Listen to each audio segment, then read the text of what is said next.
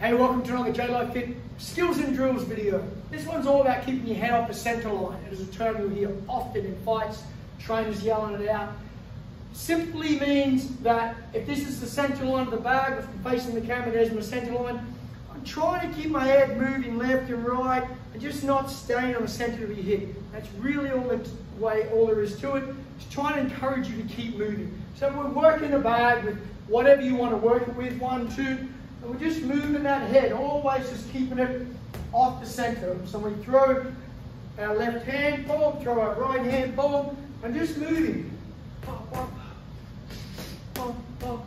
Keeping that head moving. I've switched southpaw, moving on. And just basically trying to be a hard target. It's not too complicated. It's about not being lazy and just keeping yourself moving, keeping your opponent guessing, and making it hard for them to get an aim on you so they can hit you with a technique.